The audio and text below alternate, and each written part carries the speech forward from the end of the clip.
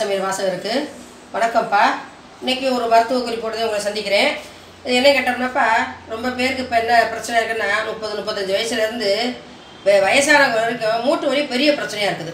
இது ஏன்னு கேட்டோம்னா உணவு கட்டுப்பாடு தான், அது கிடையாதுங்கிற மாதிரி இது ஒரு 20 வருஷம் மாறி போச்சு. நம்ம பழக்க வழக்கங்கள் மாதிரினால மூட்டு வலி, இடுப்பு வலி, எல்லா வலியும் வந்துருச்சு. இதில் ரொம்பவும் பங்கு வகிக்கிறது மூட்டு வலி தான். 4 ஸ்டெப் எடுக்கணும்னா அப்பா கால் வலிக்குது, குடக்குன்னு வருதே, சத்தம் கேட்குது அப்படிங்கிற மாதிரி நம்மளே ஃபீல் பண்ணுவோம்.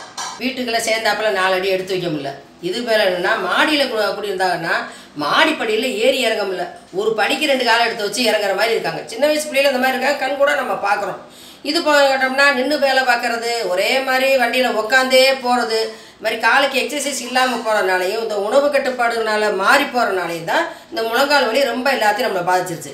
இது கொஞ்சம் நம்ம சரி பண்ணிக்கிறோம், மூட்டு வலியை நம்ம சரி பண்ணிக்கிறோம் அப்படின்னா ஒவ்வொரு மருந்துகளாக நம்ம கொடுத்துக்கிட்டே இருக்கேன், வீடியோவில் போட்டுக்கிட்டே தான் இருக்கேன். இன்றைக்கி அதில் வெறும் முக்கியமான எளிமையான மருந்து என்னென்னு பார்ப்போம் வாங்க. இது என்னென்னு பார்க்க தெரியுதாப்பா உங்களுக்கு? பாருங்கள், இந்த மாதிரி லைட்டு சந்தன கல்லில் இருக்குது. இது பார்க்க உருண்டையாக அப்படியே கீழே போட்டோம்னா குடுக்குன்னு ஓடிடும். அந்த மாதிரி வலுங்கிற ஒரு மருந்து. இது நாட்டு மருந்து கடையில் கிடைக்குதுப்பா. வெள்ளைக்கடுகுன்னு சொல்லுவாங்க. கிட்டத்தட்ட ஏறத்தாழ பார்த்தோம்னா திணை மாதிரியே இருக்கும். இந்த மாதிரி வெள்ளைக்கடுகை வாங்கிட்டு வந்து வச்சுக்கணும்ப்பா. கம்மி விலை, 3 விலையெல்லாம் கிடையாது. சரியாப்பா? இந்த வாங்கி வச்சுக்கிட்டு இது என்ன செய்யணும், சின்ன வெங்காயம் இந்த பாருங்க, ஒரு 5-6 வெங்காயம் இந்த அளவு போதும். ஒரு 5-6 வெங்காயம் தான் எடுத்து வச்சுக்கணும். நாட்டு வெங்காயமாக எடுத்துக்கணும். இந்த வெங்காயத்தையும் இந்த சின்ன கடுகு இந்த டீஸ்பூன் இருக்குது பார்த்தீங்களா, இந்த டீஸ்பூனில் ஒரு 3 டீஸ்பூன் மர டீஸ்பூன் வச்சுருக்கேன். நீங்கள் எதில் வேணாலும் எடுத்துக்கங்க. ஒரு 3-4 டீஸ்பூன் எடுத்துக்கிட்டு இது கூட நல்லெண்ணெய், செக்கெண்ணெய், ஆர்கானிக் எண்ணெய் தான் வாங்கணும்.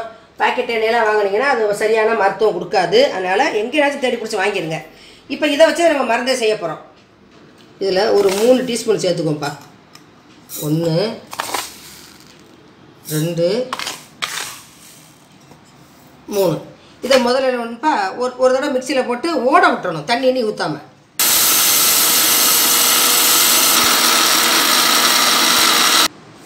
இது இப்போ நல்லா பவுடர் ஆகிடுச்சுப்பா. இது கூட என்ன செய்யணும், இந்த சின்ன வெங்காயத்தை இதில் போட்டணும். உரிக்கணும் வைக்கணும் அப்படிங்கிற அவசியமே இல்லைப்பா. இதை நல்லா அப்படியே சும்மா இந்த கொண்டையை மட்டும் எடுத்துட்டு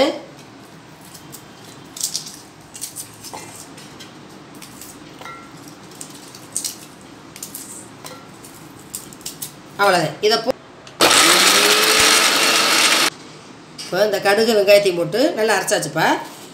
குறைலாம் இல்லை, இந்த பாருங்க, இந்த பக்குவத்துக்கு அரைச்சாலே போதும். ஏன்னா இதை நம்ம வந்து எண்ணெயில் போட்டு வேக வைக்க போகிறோம். அவ்வளோதான்.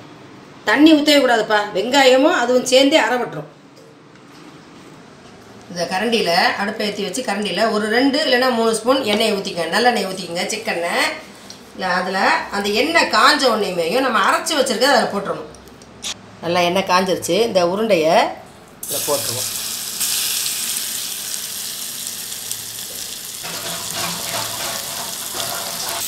போட்டவனையும் செக்கெண்ணெய் அதாப்பா அப்படி பொங்கும். நல்லெண்ணெய் எப்போவுமே பாருங்களேன் பொங்கும். அந்த காலத்தில் நல்லா யோசனை பண்ணி பாருங்கள். நல்லெண்ணெய் ஊற்றி அப்பளம் பொரிக்க முடியாது, பொங்கிக்கிட்டு வரும். அப்படி இருந்தாதே அது நல்ல எண்ணெய், ஆர்கானிக் எண்ணெய்னு அர்த்தம். அதில் நம்ம இந்த அரைச்சி வச்சுக்கிறத போட்டு நல்லா அப்படி கிண்டணும். சின்ன தீயில வச்சு கிண்டி அதை பேஸ்ட் மாதிரி வேக வச்சிடணும். வெந்துடும் அதுலேயே. இது வேகும் போதே நல்ல வாசம் வரும்ப்பா. கமகமன்னு ஒரு நறுமணமாக நல்ல வாசம் வரும். நல்லா ஒரு 2 நிமிஷம் 3 நிமிஷம் அதை தீயில வச்சுருந்தாவே நல்லா வெந்துடும். இறக்கி வச்சிடணும். இப்போ இதை இறக்கி வச்சாச்சுப்பா.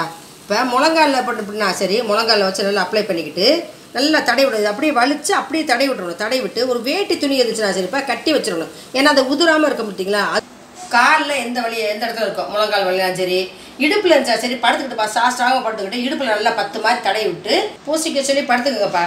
இல்லை அது உங்களுக்கு ஒரு டிஸ்டர்பன்ஸாக இருக்குது அப்படின்னா சரிப்பா, ஒரு வெள்ளை வேட்டி துணி எடுத்துக்கிட்டு இதை அதில் கொட்டிடுங்க. கொட்டிட்டு அந்த எண்ணெய் இதில் புளிஞ்சு விட்டுக்கிட்டுப்பா லைட்டாக அதை அந்த முடிச்சை வச்சு என்ன செய்யணும், முழங்கால் அப்படியே ஒத்தனை கொடுக்கணும். அப்படியே முழங்காலில் அப்படியே வச்சு பைய ஒத்தணும். அதே மாதிரி இடுப்புல இந்த மாதிரி ஒத்தனை கொடுக்கலாம். இதை புளிஞ்சு விட்டு என்ன பார்த்தீங்களா, அதில் ஒரு தடவை முக்கிக்கணும். சூடாக இருக்கான்னு பார்த்துக்கணும். எல்லா சூட்டில் அப்படி வச்சு எடுக்கணும்ப்பா. இதை வந்து ஒரு 10 நிமிஷம் இந்த மாதிரி செஞ்சுட்டு ஒரு அரை மணி நேரம் நீங்கள் ரெஸ்ட் எடுக்கணும். அப்படிங்கும்போது இந்த இடுப்பு வலி, பின்னாடி இடுப்பு வலி பார்த்தீங்களா, இடுப்பு வலி, முழங்கால் வலி எல்லாமே நல்லா கேட்கும். முக்கியமாக அதை செய்யும்போது ஒரு அரை மணி நேரம் நீங்கள் ரெஸ்ட் எடுத்துடணும். செய்யறதுக்கு ஒரு ஆளை வந்து ஹெல்ப்புக்கு சேர்த்துக்கோங்க. பின்னாடி முதுகில் செய்யும்போது ஒரு ஆளை ஹெல்ப்புக்கு சேர்த்துக்கோங்க. செஞ்சு பாருங்கள். நல்ல வைத்தியம் சொல்லியிருக்கேன், நல்ல ரிசல்ட் கொடுத்துருக்கு. இதை செஞ்சு பார்த்துக்கிட்டு மற்றவங்களுக்கும் இந்த மாதிரி பிரச்சனை இருந்துச்சுன்னா அவங்களுக்கு இதை வந்து ஷேர் பண்ணி விட்டுருங்க. மறக்காமல் அப்பத்தா சேனலுக்கு சப்ஸ்கிரைப் பண்ணிடுங்க, கமெண்ட்ஸ் பண்ணுங்கள். நன்றி, வணக்கம்ப்பா.